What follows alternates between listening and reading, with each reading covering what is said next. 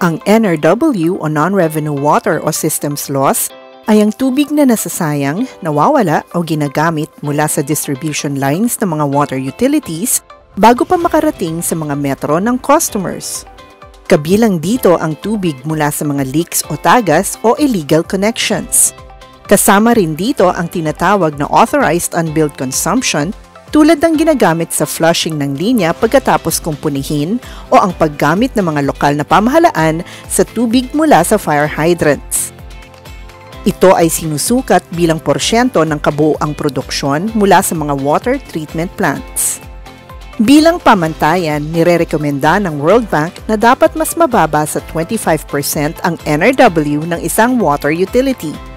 Ang mas mababang porsyento ng NRW ay nangangahulugan ng mas mainam na operasyon at mas maraming tubig na maipamamahagi sa mga customers.